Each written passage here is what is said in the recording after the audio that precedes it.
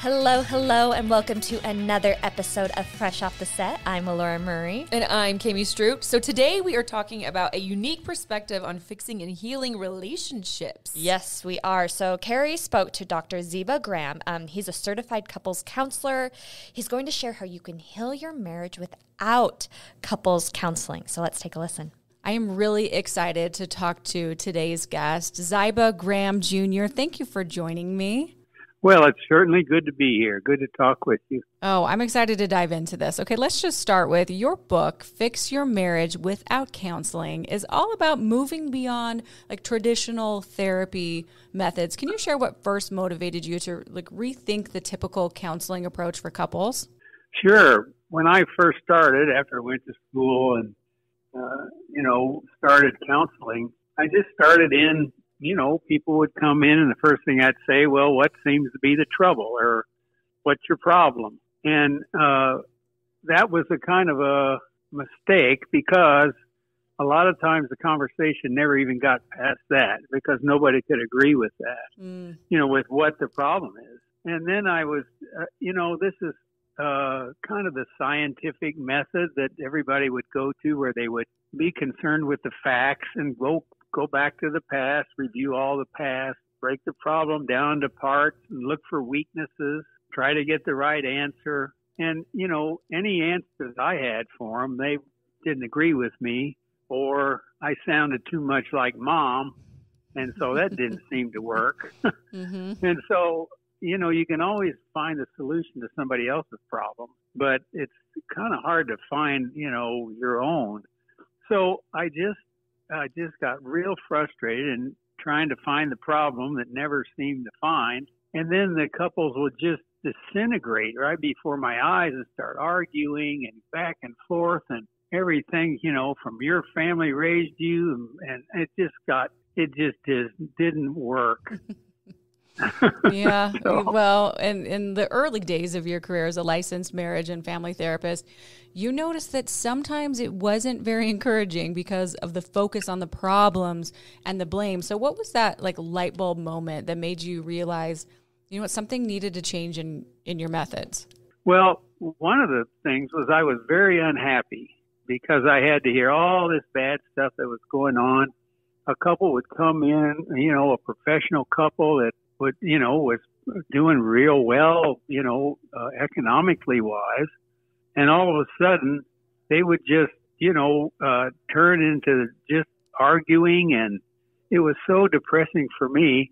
And I really didn't want to hear just all of these stories over and over and how bad it was. And so I just got depressed. And I even talked to my superior about, I don't think this is cut out for me. So that's kind of what made me turn around and try to find a little better future for my counseling experience. Mm-hmm. That would be pretty heavy to have everyone just, and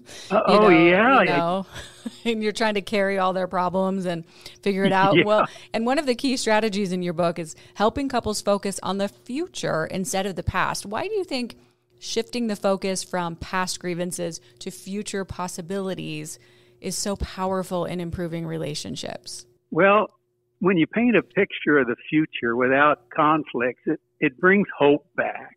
And all couples have had times when they were relatively conflict-free, so they can have a vision of how it would be because they've been there before. I mean, when they first got married, things were just doing fine, and then, other things happen. But in focusing on the future gives them hope that maybe we can get some better relationships back. So this is one reason. The other thing is that men really focus on the future. Women tend to focus on the past. And so it kind of brought men into the conversation. Okay. And you talk about how your method can resolve conflicts in just 3 to 4 guided conversations. That's a big claim. Can you walk us through maybe what one of those guided conversations look like? I sure can. And I've kind of over 15, 20 years, I kind of got this down pat now. Yeah, you have the experience. Yeah. the first thing I would do is go to scaling questions. And the scaling questions are just like they all ask you at the hospital, how bad your pain. So I would ask both couples, I would ask both people, where are you right now on a scale of 1 to 10? 1 is the worst your marriage can be. 10 is the best. Well, if they come to counseling, they were usually around a 3 or a 4. Wow. And so then I would say, where would you like to be? Or where have you been? And they say, oh, when we were first married, I was like a 9, But then, I've been to a 7, 7.5, and so then you find out where they want to be. So they say, I want to go from here where I am to at least a 7. And I never said, well, you only have to go up 4 points, but that's what they were thinking. And all of a sudden now, 4 points seems like, well, maybe we can do this. Mm-hmm. And then other questions, how willing are you to do your part to help it go up? What can your partner do to help you go up a half a point or a whole point or a quarter of a point? And they would say, well, if he would do this, he'd clean up after himself, in the evening after I go to bed, and then I don't come down in the morning, and there are 3 empty beer cans and popcorn all over the floor, okay? I'd go up a half a point if he did that, okay? So then I would ask as many things as I could and how much they would go up. Okay, so then, goodbye, see you next week. Then the first question next week, what's better? Oh, well, we fought all the way over it. Yeah, but what's better? Well, the fight wasn't too bad, not a bad one. And then I would ask them the miracle question. The miracle question is, if a miracle happened and all of a sudden your life was just a whole miracle and you were like a 10, what would be different? And then have them tell me about the miracle question. And then I would say, have any of these things that you described in your miracle ever happened? And they go, well, a lot of that stuff we used to do. Okay, then they think about that. And the section 3, what's better? And that, every time I would have them repeat the scales. So a lot of times they start as a 4, maybe then they go a 4.5, maybe a 5.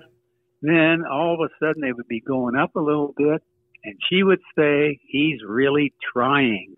Well, that was a big deal when he starts trying. So then, and number 4, the 4th time I saw him, I would say, if suddenly your spouse turned into the perfect spouse, just imagine that. How would you change? Oh, how would I change? Oh, I guess I'd have to be the perfect spouse too. Okay? So they start thinking about these ways that they can help each other. And then, what would your marriage look like, sound like, when it's the best it can be? What would it look like? Well, the grass would be mowed and the house would be painted and the leak in the roof would be fixed and the garage would be cleaned up. And we would have meatloaf.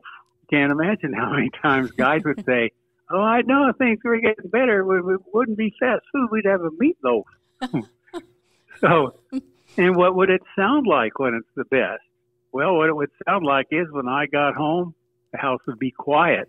No TV on. Kids would be doing their homework, getting ready for school the next day. So all of a sudden now they're visualizing how they want it to be. And then I'd say, well, let's see. I'll see you in a week. And they go, no, I think we're okay now. Okay. So that's kind of how it went. That is interesting to switch your mind frame. I mean, I'm just thinking in my own marriage on what you can improve on and think of the good, focus on the good, and to picture it on a scale that gives somebody like a visual. I think that would work really well. Yeah, guys love that because now he's got a goal, see, to help her move up 1 or 2 points. Yeah, that makes sense. Okay, well, in communication is at the heart of your approach, and you provide practical tips on how to avoid like laying blame and nagging. What advice would you give to someone who struggles with breaking those habits in their own relationships? Well, now here's my rule is never lay blame. Okay. So you got to think positively. And if you never lay blame, then the corollary to that is everybody always tries their best. Now, sometimes the best is not good enough, so you just need to help them. But you have to kind of give them credit for trying. Mm-hmm. men are quick to change when their relationship is in danger. So it's very important that they know exactly where their marriage is and where they stand. So many times, like his wife would say, well, I'm not happy. Well, he thinks she's not happy because she didn't get invited to the party down the street. Mm-hmm. But really, she's not happy with him. But boy, when she says I'm a 3 or a 4, that's really important. So now we're talking about change, and one person gives the other person hints to how I can move up. And so the blame game, you don't even go there because that's endless. No one wins. So you just take them to the future and do the point. Yeah. No, that's good, Ziba. Okay, and as the therapist who has guided, you've guided countless couples. What are some of the common mistakes people make when they're trying to fix their marriage, like on their own? And how can we avoid those pitfalls? Maybe just give us a couple examples. Yeah, okay. Well, the thing is, it's always counterproductive to try to identify the problem or the conflict. And then it just causes a major split, and that's kind of, going the wrong direction. Mm-hmm. So then their marriage is a problem, then they are the problem, and then the only way to get out of this problem is, a split or something like that. So you never want to talk about the problem because you can never find the answer. That's a really good point. I like that advice. And you've mentioned that Fix Your Marriage Without Counseling, your book, is especially practical for men. What about your approach resonates with men, and how have you tailored it to appeal to them? Okay, so with men really appreciate this method. It minimizes talking. For men, talking increases stress. This method also enables men to stay in their left brain where they're more comfortable. Okay. It's not talking about feelings or anything. It's action-oriented. Men try to get their spouse up a few points. It works fast, so men can receive the results quickly. Goes to the future, which is more comfortable than the past for men. Mm-hmm. Talks about facts, and it helps men focus on just 2 or 3 things that they can do to help their spouse. And they also know where they stand in the relationship, and that's really important. Because men want to be her hero, and if he helps her go up 2 or 3 points, he feels good about that. That's good. And then the results. Result driven. If you're a result driven person, it's like, okay, let's get to the bottom of this and let's get results. Ultimately, what we all want, right? Yes, right, exactly. Okay, and Ziba, after retiring from counseling, you've written multiple books and articles. How does writing about relationships compare to being in the room with a couple going through therapy? Well, one of the things, the biggest difference is that I've always felt that when the student is ready, the teacher will appear. In counseling, the student is ready, so they're ready to work on the relationship. When writing about relationships, often the student isn't ready. Ideally, it's better to get ready before you really need help. So it's a little bit different because when I write or give presentations, a lot of times a lot of things kind of go over their head. But I think it's real important to get a book before you need it, and then you just kind of know, kind of how it's going so that you just can kind of catch it early. I think that's important. Sure.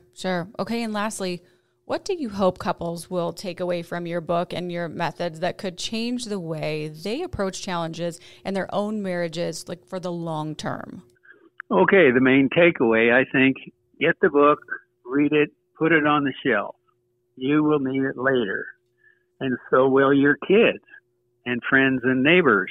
Many couples, they have told me that they get this book and they just keep it handy, use it periodically. Also, when another person says, Bob and I are having troubles, just loan them the book before you hear more than you want to.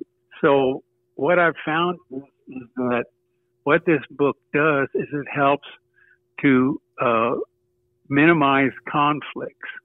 And a lot of times as a child, you don't know how to resolve conflicts because maybe your parents divorced or they solved their conflicts quietly out on a walk. So everybody needs to learn all over again how to resolve conflicts, and that's what I help them do. That's so good. I love this conversation, Ziba, because we're focusing on building on the good, and these are our relationships in our lives with the people that matter most to us, the people that we love the most. So it's important to, do whatever we can to strengthen those relationships. You've given really great advice. Ziba, where can we find your book and follow more about you?